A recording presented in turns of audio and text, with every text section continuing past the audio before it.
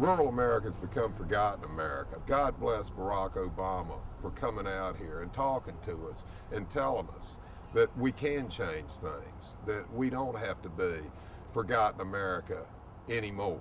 The Second Amendment has a lot more to do than just protecting our gun rights. Out here, we're a strong believer, all of us are, in individual rights. You never hear much about liberty anymore. And when I think of Barack Obama, I think of liberty. But absolutely, I trust Barack Obama.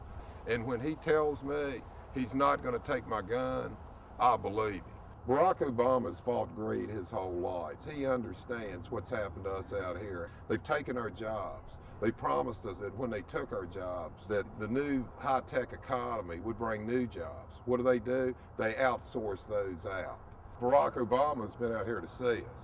John McCain hasn't been out here. That's a perfect example of Republicans taking the ground for granted. Democrats usually don't come here because they don't think they can win.